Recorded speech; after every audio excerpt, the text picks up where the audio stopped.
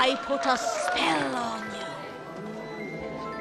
And now you're mine. Hey everyone, I'm Rebecca and welcome to MsMojo. Today we're counting down our picks for the top 20 epic movie villain songs. We have flattened their fingers. We've branded their buns. Nothing is working. Send in the nuns.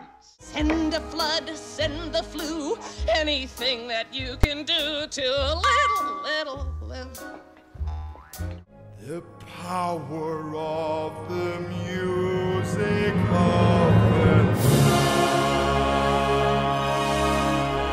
night. For this list, we're looking at the most entertaining musical numbers dedicated to live-action villains, anti-heroes, or misunderstood antagonists. So, what's your favorite villain song? Let us know in the comments. All right, let's get to it. Number 20, A Professional Pirate, Muppet Treasure Island. Tim Curry as Long John Silver in a Muppet movie? It's a recipe for success. The recipe wouldn't be complete without a villain song, and thankfully, A Professional Pirate marks the spot. Though you could be a doctor, or perhaps a financier, my boy, why not consider a more challenging career? The only downside is that it's Mr. Silver's only number. Whereas Jim sees pirates as irredeemable murderers, Silver and his crew have a different perspective. This is reflected through the jolly lyrics and upbeat melody reminiscent of a classic sea shanty. It's how you look at buccaneers that makes them bad or good. And I see us as members of a noble brotherhood. The song captures the camaraderie, pride, and thirst for adventure that come with being a pirate, practically convincing the audience to enlist. And since Silver's crew has a member named Black Eyed Pea, he naturally gets a solo. I could have been a contender. Carried by Curry's unmatched charisma and the Muppets' satirical wit, it is definitely a contender. Number 19, Every Little Piece, Pete's Dragon. With a top hat, a goatee, and devious name, Dr. Terminus makes it no secret to the audience that he is the bad guy. Of course, the lack of subtlety is part of what makes this villain so fun. Think of what a dragon heart would bring, wrapped up in a ribbon and a string. Along with his assistant Hoagie, Terminus plots to slice Pete the Dragon up and sell him piece by piece for an enormous profit.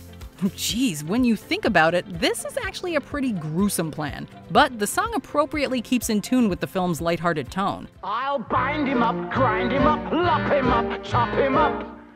Can't you hear that jingle jangle sound? Oh yeah! The number conveys just how much Terminus enjoys being wicked, practically salivating over every dragon part and every pound of money. Terminus and Hoagie are like two kids in a candy store, or a severed dragon part store in this case. It's money, money, money by the money, money, money by the pound, money by the money, money, money. Number 18, Bad Guys, Bugsy Malone. Director Alan Parker's debut feature takes an original approach to the gangster genre, casting an ensemble of child actors against a prohibition backdrop. Bugsy Malone combines the grit of a mob picture with the charm of an elaborate school play. The music of Paul Williams also strikes just the right chord, particularly Bad Guys. We made the big time malicious and mad. We're the very best at being bad. Life could have taken Fat Sam Stacchetto's gang down many routes, but crime was their natural calling. With a spring in every step and every lyric, the song finds the middle ground between being a wise guy and being a smartass, demonstrating how going bad can feel so good. With all the talent we had, with little practice, we made every blacklist. We're the very best at being bad. By the end, though, you may find that these bad guys are not so rotten after all. Maybe they just need a little love.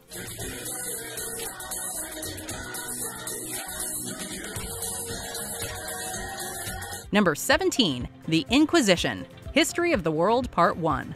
Not many would think to center a lavish musical number around an organization as infamous as the Spanish Inquisition. But if there's one thing Mel Brooks is known for, it's tackling taboo subject matter with a smile. Let's begin the Inquisition. Look out, Sam. We have a mission to convert the Jew. The Inquisition borrows notes from the likes of Busby Berkeley and Esther Williams, although the setting is grimier than what you'd usually see in one of their pictures. The torture devices are cleverly integrated into the choreography, as painful as they may look. I said pretty please. I bent their ears, now I'll work on their knees.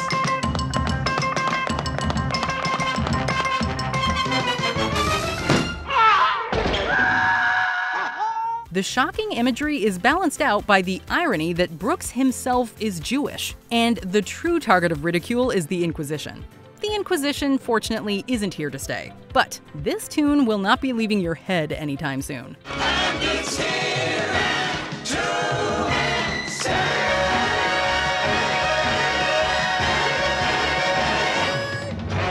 Number 16, Slick, Scott Pilgrim vs. the World. Many would describe Scott Pilgrim as an underrated comedy and comic book adaptation. We'd go as far as to say that it's also an underrated musical. We are Sex Bomb, and we are here to watch Scott Pilgrim kick your teeth in! Even if it doesn't quite fall under that genre, music plays an integral role. Performed by Matthew Patel, one of Ramona's 7 evil exes, this song gives Scott a taste of the insanity he'll have to endure to be with his dream girl. If you want to fight me, you're not the brightest. Keeping with the film's video game theme, you could totally imagine a song like this popping up in a boss battle. Slick also wouldn't feel out of place in a Bollywood number. My demon hipster chicks. Tell me, Maddie. I'm talking the dark, 'cause I know I'm slick. Patel may have fireballs and vampiric backup dancers, but Scott proves slicker in combat. We just wish all the other exes got a song. Number 15, Stars, Les Misérables. Out in the darkness. While not everyone is a fan of Russell Crowe's singing voice, Stars remains a pivotal number in the stunning adaptation of Les Misérables. Crowe plays Javert, a police inspector hell-bent on recapturing Jean Valjean. This understated song provides greater insight into his obsession. In Javert's eyes, Jean Valjean is a fugitive following in Lucifer's footsteps. Meanwhile, Javert views himself as a righteous man carrying out God's will. Looking down on the city from a steep ledge, he vows to put Jean Valjean back behind bars. On the doorway to paradise, that those who falter and those who fall must pay the price. Throughout the film, Javert begins to see that matters aren't so black and white. Once his ethics are called into question, however, he isn't sure how to live with himself. Shall his crimes be reprieved?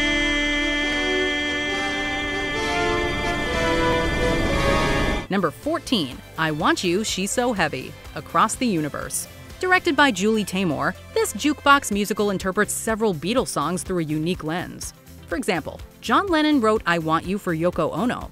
In the film, the song goes from a man longing for a woman to Uncle Sam wanting to enlist Max. I want you. I want you so bad. With the draft still in effect, it doesn't matter what Max wants. It goes to show that music can take on numerous different meanings. The same can be said about figures like Uncle Sam. I want you so bad.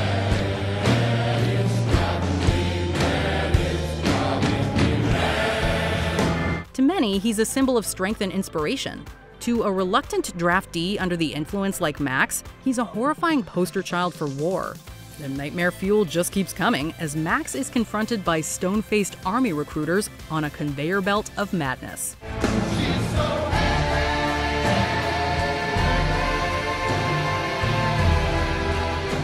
Number 13, Just the Two of Us. Austin Powers, The Spy Who Shagged Me. Hit it! This is a very sensitive subject. Dr. Evil hates Austin Powers about as much as he adores Mini-Me. In this scene, the Doctor celebrates his archenemy's capture while also embracing his pint-sized clone. As a follow-up to their One of Us piano duet, Dr. Evil and Mini-Me perform a rendition of Just the Two of Us. Just the two of us, you and I. Parodying Will Smith's 1997 version, Dr. Evil raps about his relationship with his son Scott.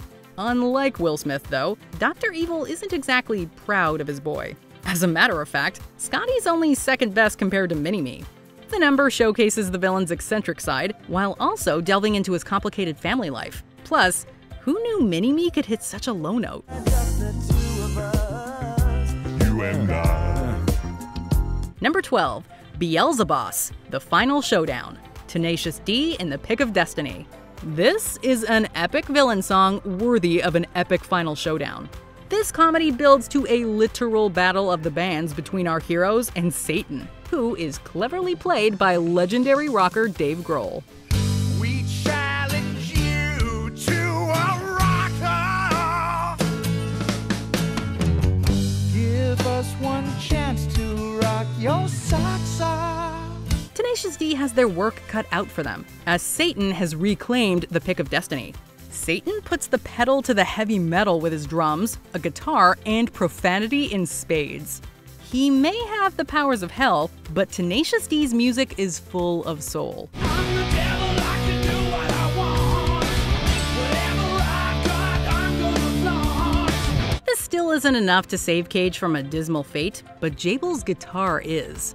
Knocking off part of Satan's horn, the Prince of Darkness is dragged back to hell. Now that is what we call an epic final bow. Get you, Tenacious D.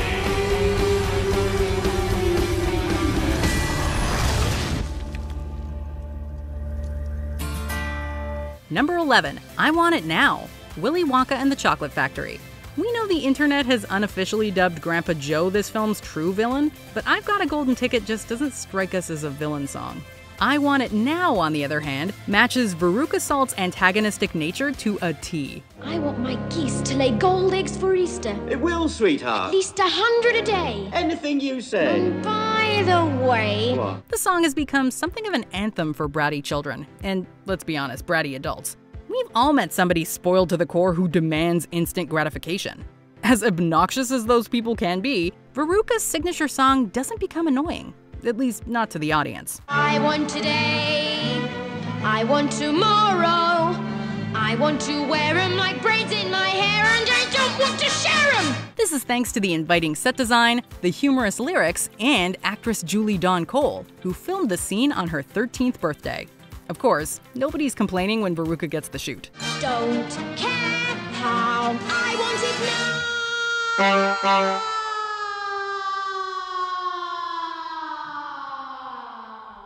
Number 10, Tomorrow Belongs to Me, Cabaret.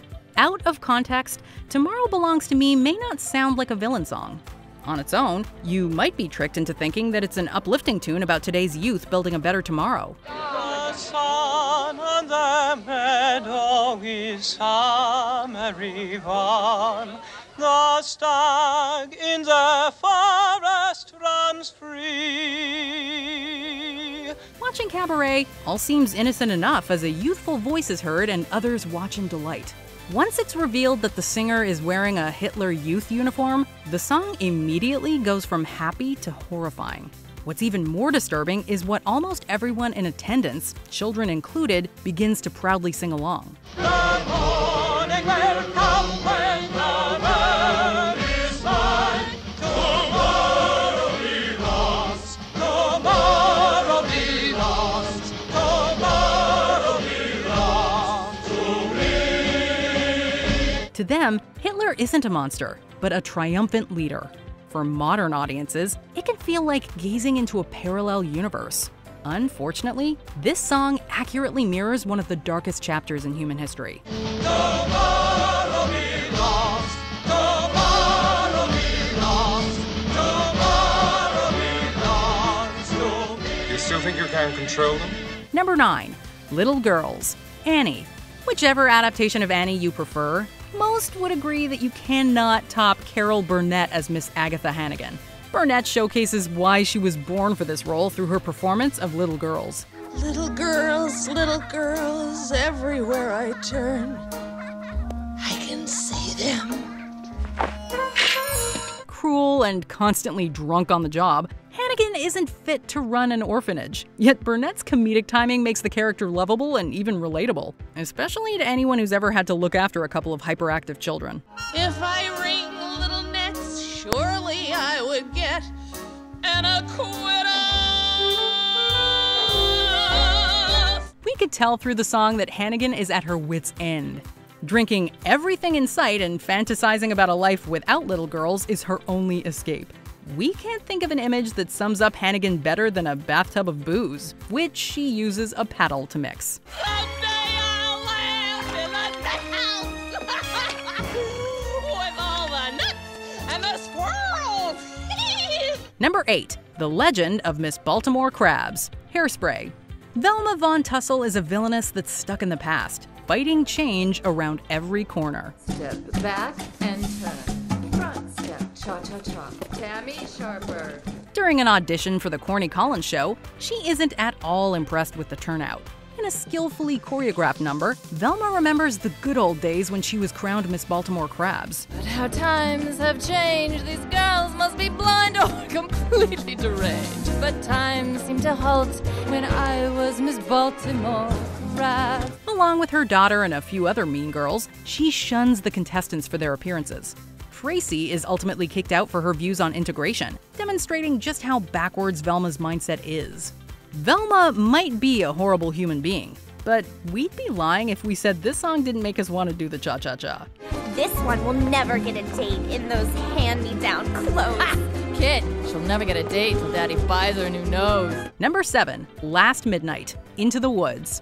This adaptation of Stephen Sondheim and James Lapine's classic musical interprets various fairy tale characters from a unique perspective. You're not good, you're not bad, you're just nice.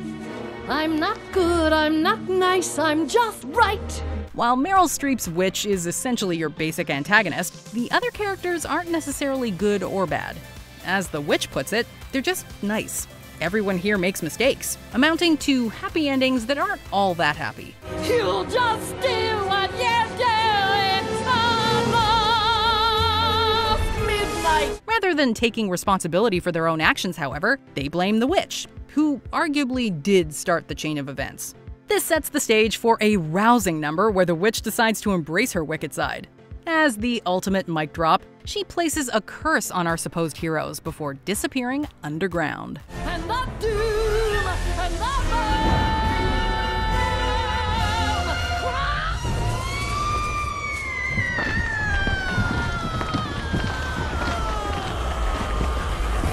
Number 6. Cell Block Tango. Chicago. Granted, the 6 inmates behind this rousing song are not necessarily villains. Most of them have blood on their hands, though, and it is debatable if their actions were justified. As far as they're concerned, their victims had it coming. He only had himself to blame. If you'd have been there, if you'd have seen it, I bet you would have done the same. Squish. Cicero. Shits. Chicago blends the glamour of the stage with harsh reality. Few sequences pull this off as flawlessly as Cell Block Tango, as Roxy envisions prison chatter through a theatrical lens. Using minimal props, the choreography paints a vivid picture of every story. So that night when he came home from work, I fixed him his drink, as usual. You know, some guys just can't hold their arsenic. The only one who claims innocence is Catalin Hunyak-Holinsky, who ironically meets the grimmest fate. It all builds to an electrifying finale in this masterclass of lighting, cinematography, production design, and editing. This number is so much fun, it should be a crime. Top 6.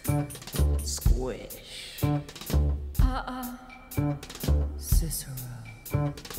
Lip shits. Number 5. Pretty Women. Sweeney Todd, the demon barber of Fleet Street.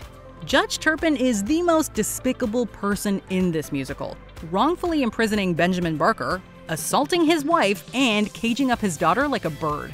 Of course, this film's titular character isn't exactly a saint either.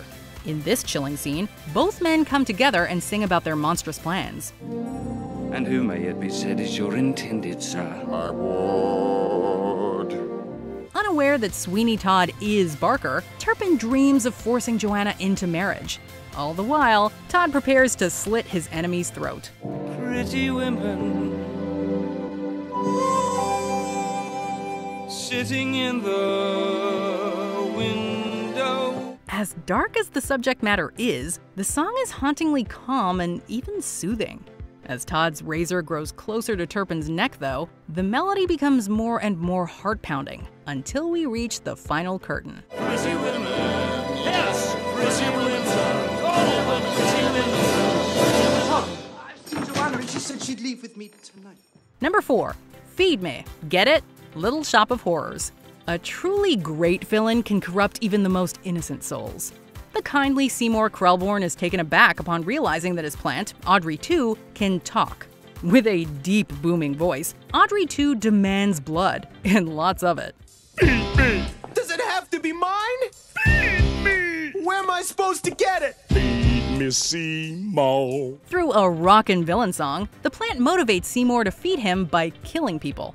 Although the promises of fame, fortune, and love tempt Seymour, he still has reservations about committing murder. That is, until he sets his eyes on a cocky dentist. Feed me, Seymour. I can grow up big and strong. You eat blood, Audrey 2, let's face it. How am I supposed to keep on feeding you? Kill people? I make it worth your while. What? While Seymour continues to feed the plant, he eventually sees Audrey 2 for what he really is during the Oscar-nominated number, Mean Green Mother from Outer Space. It's gotta end. It's gotta stop right here. Better wait a minute. You better hold the phone. Better mind your manners. Better change your tone. Number 3. I Put a Spell on You. Hocus Pocus. They're right over there. Curses and music go hand in hand for the Sanderson sisters. To lure Salem's little children, Sarah Sanderson sings a hypnotic tune with the essence of a lullaby.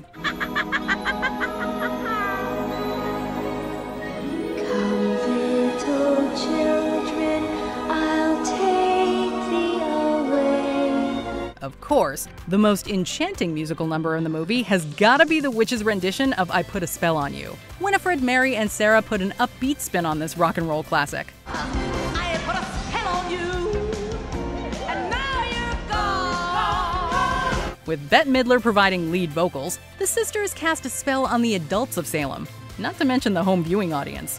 If you want people to dance until they die, we cannot think of a catchier tune to aspire to.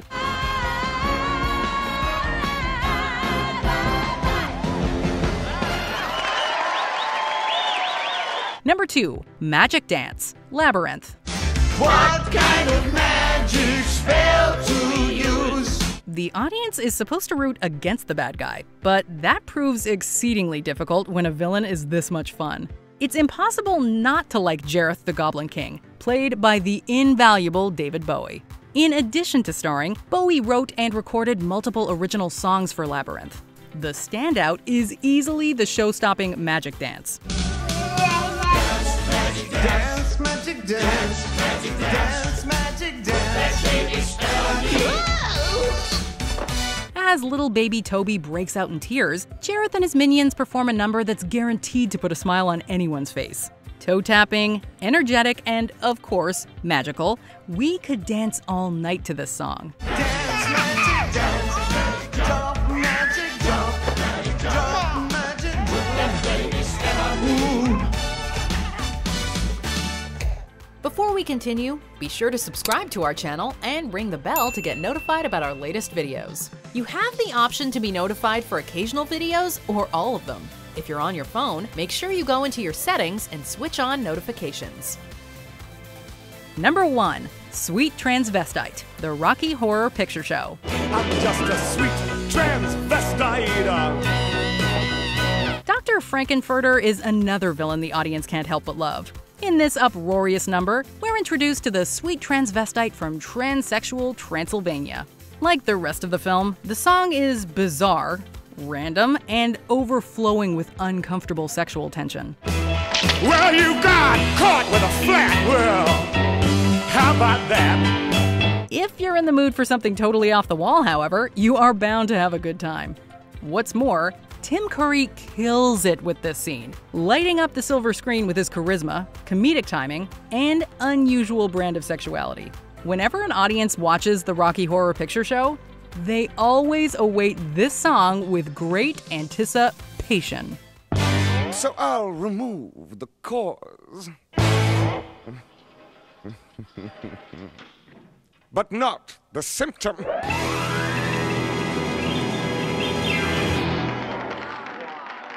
The overabundance of Tim Curry on this list makes me very happy. Also, every single time I see I've Got a Spell on You, I start singing that song for days. So, which song on this list are you gonna be singing for days? Be sure to let us know in the comments, or come tell me on Twitter or Instagram at Rebecca Brayton, or on my YouTube channel. See ya!